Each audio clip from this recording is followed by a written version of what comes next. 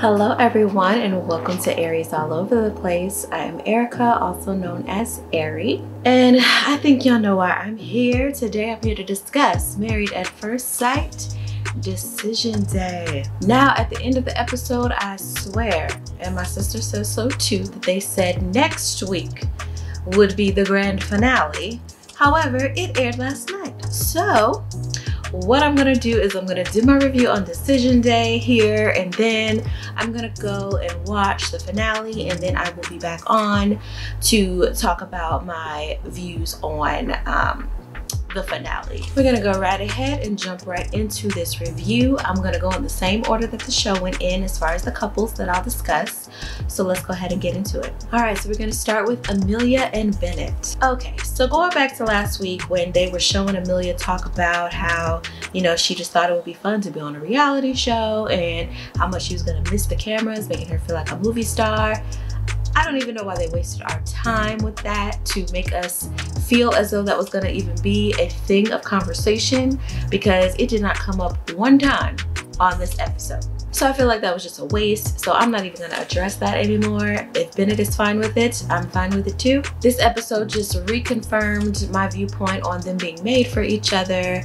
The slow-mo videos of Bennett dancing in his dress, his nightgown, just showed again their personalities and how they both are just such hippies and belong to one another. I really had no doubt that they were going to decide to stay married, so they both said yes. Bennett surprised Amelia with a tattoo on his hip of her initials. It was quite funny because, you know, he had kind of pulled his pants down a little bit to show off the tattoo, and the doctors were afraid, like, is he really about to take his pants off? But you never know with Bennett and Amelia. So very sweet gesture for him to do that. Of course, like I said, anybody who's been watching the season, you already know Amelia and Bennett are perfect for each other. They fit each other like a glove. So I just wish them well in their new life in Virginia, and I'm so happy that they stay together. Super cute, and yes, best of luck to Amelia and Bennett. All right, so moving on. All right, so next let's talk about Brett and Olivia. First of all, let me say they both are kind of jerky. Like, it's not just all Brett, it's Olivia too. Trust me, I get her frustration in feeling like Brett is very sarcastic and like just kind of does stuff for shock value or for the cameras. I get that that could be annoying, but there were moments when they were on the couch where I did see a softer side of Brett, and he really was trying to have a conversation that they probably could have had earlier to save their marriage, but he was trying in a sense, and Olivia was just hard. She was not letting him in. She was not trying to hear anything Brett had to say. So that was a little disheartening. I did feel like she didn't leave any space for him to be kind. I completely agree with the doctors. It is very unfortunate that they weren't able to have this type of communication as they were having on the couch sooner, because I did feel like they were actually kind of uncovering a lot that had never really seemed to have been uncovered before as far as their issues with one another. So it would have been nice to see them kind of get through that prior to Decision Day, and then maybe they would both have a different decision. I really do think that they had potential, but unfortunately things just didn't work out for the two of them. I do believe that they will both find love. They will get married eventually, because I don't believe that Brett is as much of a jerk and asshole as he portrayed on this show. I just don't believe it. So again, I wish them both the best in their future, and that is it. All right, moving right along. All right, let's talk about Karen and Miles. First of all, let me say they both looked great. Like I said on my last review, Karen in that dress, her hair was popping, makeup was popping, Miles was looking good in that suit. And when he walked through the door, Pastor Kel was like, okay, player. Like, he was well put together. They both looked very, very nice. But you guys, this one is a doozy for me, because I did not understand how they both said yes to staying married. First of all, I was so happy that they gave Miles the floor first to give his decision. I was happy that he had that opportunity to speak up for himself and to say, no, this isn't gonna work out. But he didn't. He said yes. Karen also said yes, which again, anyone who's been watching this season, you're probably like, what? But here's what I think. I think that neither one of them wanted to fail in this process on national television. I feel like both of their decisions were swayed by ego. As much as Karen says she doesn't like the cameras, I think that this entire decision was played to the cameras because they did not want to say no or appear to have failed on national television. Because there's just, to me, no way that Miles, if he says that he wants what he wants, would be okay with saying that he will spend the rest of his life with Karen, who gave him absolutely nothing. You know, they both had me and all of America surprised with their decision.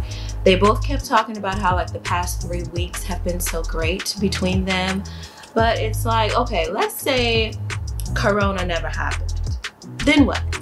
At the 8 weeks, where would you have been? Yes, I know it's a different scenario and that's not where you guys were, but you talking about the last 3 weeks made you say yes based on everything else that we know and have seen. I don't know. I'm kind of hoping that for the finale, he's now, you know, kind of seeing what other people have said about it, have maybe seen other people's opinions on the matter, or watched the show for himself to see how it all panned out, and maybe his eyes were open to realize that it wasn't the best decision for him. But hey, I mean, the doctors were pleased. They were happy that they both said yes. Maybe they do need a little more time. Who knows? I hope that that's the case. But I mean, Miles, you know, God helps those who help themselves at this point, you know? So anyways, so they both said yes. Karen was still saying that she, you know, didn't feel comfortable with the cameras and this and that. And Miles just kind of comes behind her and protects her in that, and kind of like makes excuses for her excuses by saying, well, I know she doesn't like the cameras, so you know, I think once the cameras are gone, things will get better. Like, stop it. This is a television show on a huge television network, girl. There's cameras everywhere. You knew there were cameras when you signed up. Stop with stupid excuses. That is just dumb to me. Kevin Frazier does not hold back when he's talking to couples on these finales, so I really hope that he kind of digs into that and, like, you know, makes Karen speak up for herself and you know, hold her accountable to her actions and how she did treat Miles throughout this process. I don't know. We will see. Best of luck to the two of them. Yeah, that's it. Moving on. All right, so we've got Henry and Christina. This one's fairly easy because, again, everybody who's been watching kind of already knew what their decision was going to be. And both of them said no and decided that they want to get a divorce. Now, let me start with this. Henry is terrible with words. He just is. He's not good with being verbal in his communication and clearly stating exactly what it is that he needs to say. As he was trying to out Christina, in sorts, I guess you could say, about the text message situation and her lies and dishonesty, he just kept repeating the same thing over and over again. So he really wasn't saying, he was just going in circles. And so finally, Pastor Cal was like, Henry, what are you saying? Like, just tell us what you mean. Like, what is it? So he did call her out as far as, you know, the text message and accusing him of being gay and all that type of stuff. And, you know, of course, Christina lied and she cried. That's what she does. She tried to act like she had no idea what he was talking about. And then you could visibly see that she was going to try to use her tears as a way to escape the situation in hopes that someone would feel sorry for her. But that didn't work out. Henry, like I said, eventually became very boisterous about how he felt about Christina and her doing that. And that was just pretty much it. They both decided that it was best for them to go their separate ways and that this was not going to work out. And I completely agree. They made the best decision for themselves. Definitely Henry made the best decision for himself because Christina just wasn't it, period. Henry is still absolutely one of my favorites of all of the cast members on here. I still think that he's super hilarious, and I really hope that he does find someone who makes him happy and can actually give him what he was looking for throughout this process. So best of luck to Henry, and Christina, girl, take care. All right, so let's save the best for last. Amani and Woody, OMG. Beautiful black love. I cried. I sure did. Woody got me. I was over here crying like a little baby. The way Woody spoke so eloquently and honestly about his initial intentions with this process and about his experience with this process was just absolutely amazing. Woody literally has grown up before our eyes. If we were to go back to episode 1 with Woody to now where we are, you could definitely see a different side of this guy who, like I said all along, I did not believe that he was there to really be married. But man, oh man, he is just really great and I love it. Dr. Viviana started with the tears, and then, you know, Pastor Cal and Dr. Pepper tried to play her like, oh, you're such a punk, and then they started tearing up and crying. After Woody started crying, it was just a lot. I was over here weeping, okay? Again, I knew that little soundbite that they played last week of Amani saying, I want to get a divorce. I knew that that probably was her just joking,